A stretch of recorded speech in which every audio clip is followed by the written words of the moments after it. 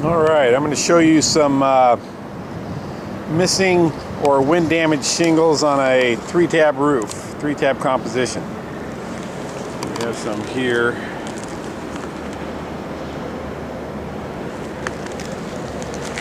There's some shingle there.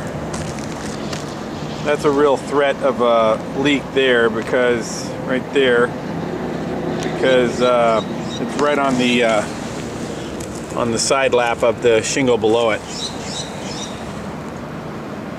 go over here, see what we have.